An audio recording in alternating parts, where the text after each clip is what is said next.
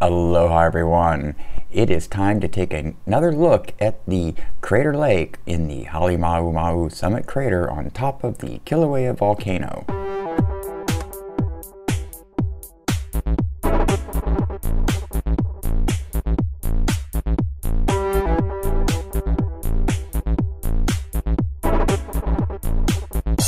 This update picks up on October 3rd, 2019, when the National Park Service released this photograph. In this image of the summit crater, we are looking at the Aloha Stadium located in Honolulu superimposed on top of the crater lake.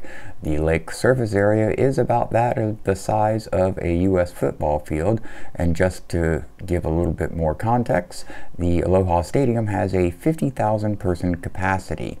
On October 10th, USGS published this photograph showing that the lake continues to grow in size and in depth. If you pay attention to this rock right here, in the next image that was released on October 19th, you can see that there has been a significant change in the depth of the water and the size of the lake since the 10th, only 9 days later.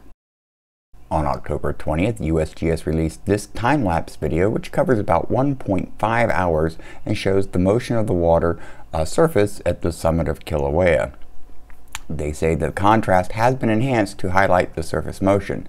Seems USGS may be taking a page out of my book and trying to do some color enhancement in order to better illustrate the motion of these of the influx of the fresh water coming into the crater pond.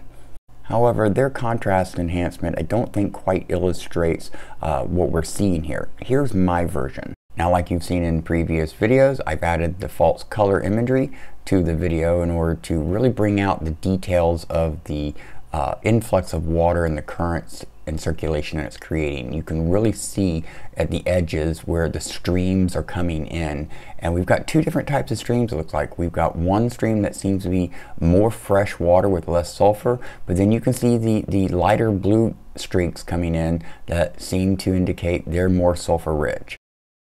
On October 25th, the USGS released this comparison image showing a photograph from October 19th and comparing it to the left image of October 25th. If you look up at the top center of the image where the arrow is located, you will see this rock in both images. This gives you an idea just how much this lake has changed in just those, 6 days? On October 26, USGS and Hawaii's Volcanoes National Park were able to fly a modified drone with a cable suspending a water collection vessel down to the crater lake in order to obtain a sample. And it seems that they were successful in obtaining that sample, and hopefully soon we will all know exactly what the analysis shows. So hopefully it won't be too long until we know what the composition of the Halema'uma'u crater lake is. Before I continue, just a quick little reminder, if you enjoy this type of content and want to get notifications on when new updates are available, you really need to click that subscribe button and click the bell icon and select all notifications. Only then will you receive all notifications.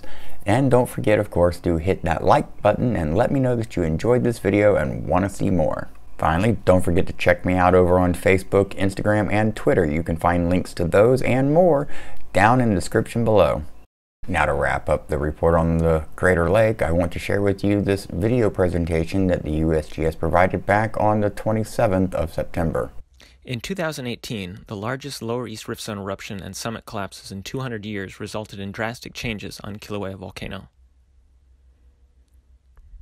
At the summit, more than 60 collapse events caused the floor of Halema'uma'u, a crater within the caldera, to drop more than 500 meters, that is 1,600 feet. In July 2019, yet another change occurred at the summit. Water appeared at the bottom of Halema'uma'u. On September 27, 2019, USGS Hawaiian Volcano Observatory scientists talked about the water pond, why it appeared, how it's monitored, and its potential hazards.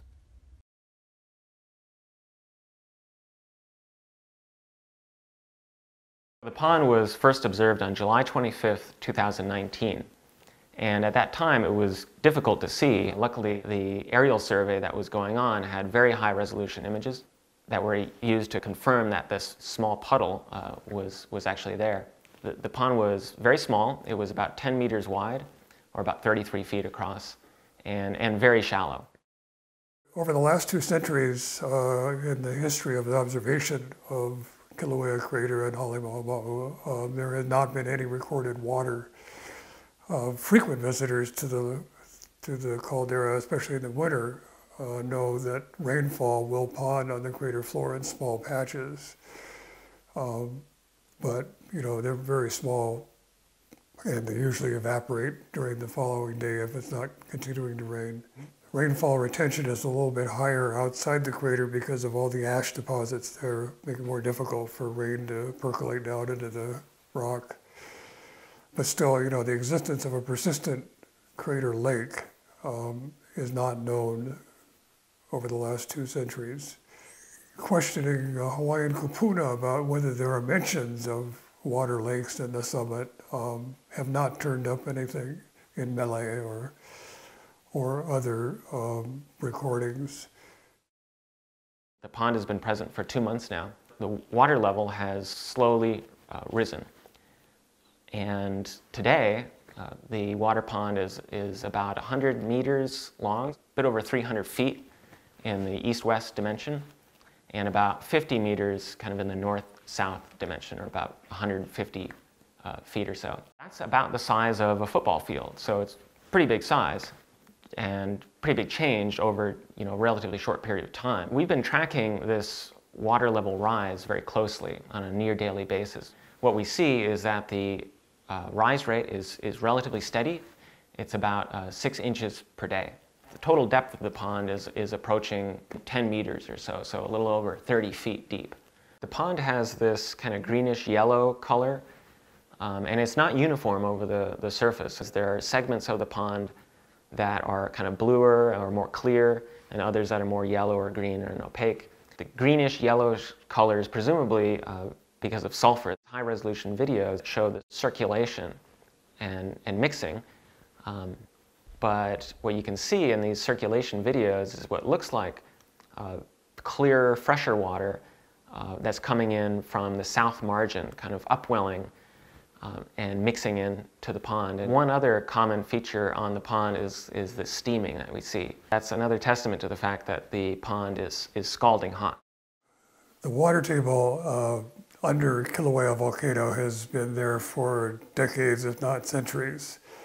Over the last several decades, it's been roughly in the same place, several hundred meters below the crater floor. It was originally discovered in 1973 when a National Science Foundation research drill hole was drilled about a mile south of where the lake is now. And it drilled down to sea level, but it found water just about 500 yards below the crater floor. The water in the well has been monitored since then, off and on, and its level has varied a bit, but not a whole lot, probably less than 10 or 20 yards over since 1973. Many people have looked to see whether the water level would be affected by summit activity. And there were some differences that could be ascribed to those volcanic events, but nothing very definite. And certainly during the collapse in 2018, many of us thought that there would be a large change in the water level, but there wasn't. We were all kind of stumped when there was this huge collapse that took the bottom of Halemau'uma'u crater below where the water level was thought to have been, and there was no water there. So over the past year, we've kind of accepted that maybe there was some error in the water table estimates early on. But in July, there was water coming back into the crater, and we hypothesized that it either was the returning water level of groundwater or accumulated rainwater from just the nearby superficial rainfall. But its steady growth and its color suggests that it's part of the groundwater system that's recovering from the 2018 collapse. Before everything happened in the summit, there was a fairly level water table. The first graphic shows a profile across the crater floor in cartoon style. It's not to scale, but it shows Halema'uma'u crater within the crater floor of Kilauea caldera. And the blue area below is the water table that's about 500 yards below the floor, Kilauea caldera floor. This is the way it's been very stably, except when eruptions happen on the crater floor. In 2008, when the magma rose up to the crater floor and eventually created the lava lake, as it was rising through the groundwater, it apparently developed a steam sleeve around it to insulate the water, the groundwater from the magma, and therefore essentially prevent more explosive interactions. In 2018, when the crater floor collapsed, the groundwater either dropped with the crater floor or somehow vacated that space, and it became quite a bit deeper. After the collapse, which is shown as a V here in cartoon style, the V, by the way, is about 2,000 feet deep, but the water table went down with the collapsing crater floor, and it was well below the bottom of the new Halemau'uma'u pit. With time that rose, and in July of this year it became visible at the bottom of the pit, and has continued to rise ever since. From the 1973 drill hole, we know how deep the water table is at that location, about a mile south of the current crater lake. With geophysical information from around the crater and the crater floor, we think that the water table may be a bit higher to the north side of the crater. And as the water table returns, it's seeking hydraulic equilibrium with the water table around it. So it may actually, it probably will go up to at least a level of the water in the well to the south of the caldera, but it may go a bit higher. We know this from examples of mine lakes, where on the mainland where mines are excavated to depths greater than the water table. And in order to continue mining, they have to pump all the water out while the mine is active. Once the mine becomes inactive and is no longer used, the pumping stops and they allow the groundwater to come back. So there are many observations of this process of water coming back to seek equilibrium with the groundwater around it. There have been a few models that suggest pretty much as we've hypothesized. This will be a slow process, although in our rocks the rise is quite rapid compared to what it would be in a different type of rock on the mainland. But it's doing exactly what it should, and it should slow down as it approaches that hydraulic equilibrium level. And today, the water tables continue to rise. We expect it to rise another 60 or 70 yards before it reaches hydraulic equilibrium with the groundwater around it. Or the groundwater underneath the crater is confined by structures around it. What's called high-level water, because it's so high above sea level, does not extend to the ocean, for example. It cuts off about at the Kauai fault zone, the Lihina fault zone.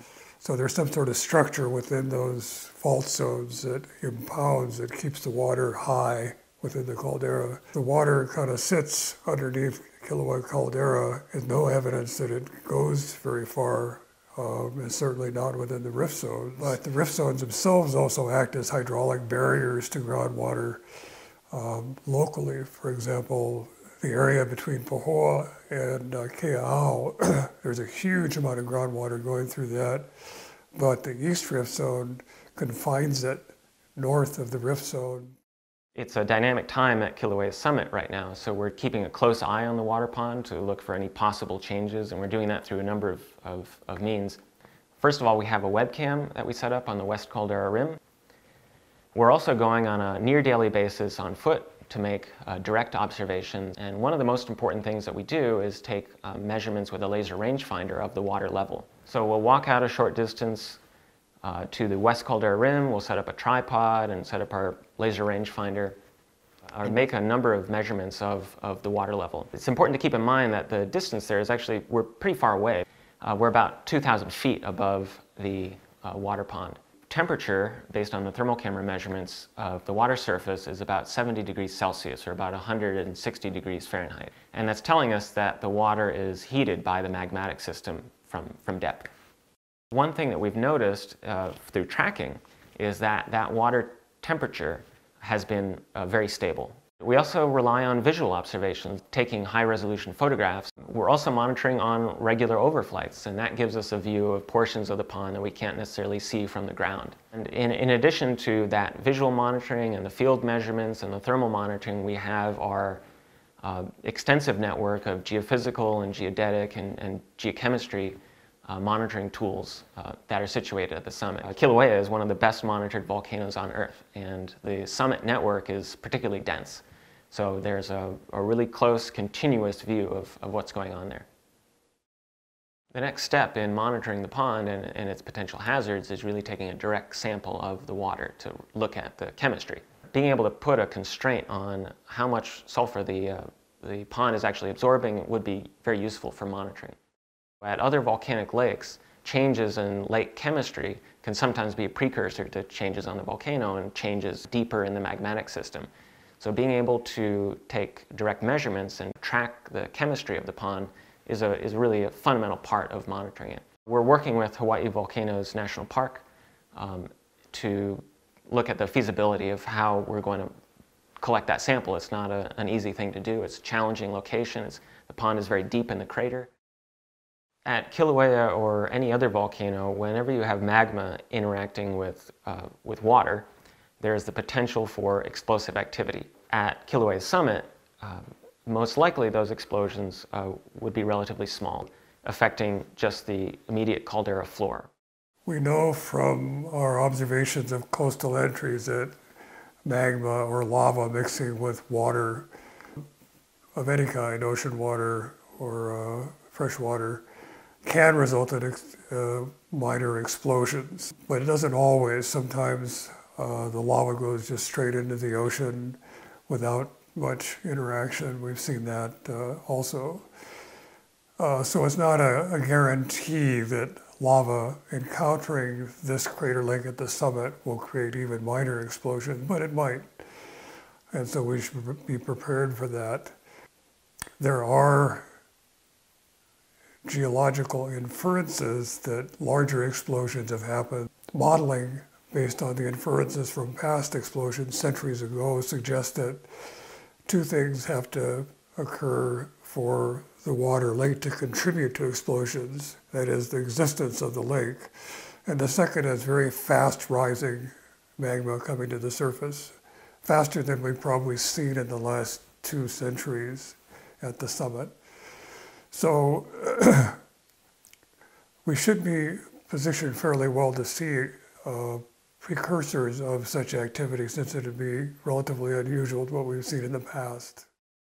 The pond is very new, definitely in the past 200 years. We haven't seen activity like this.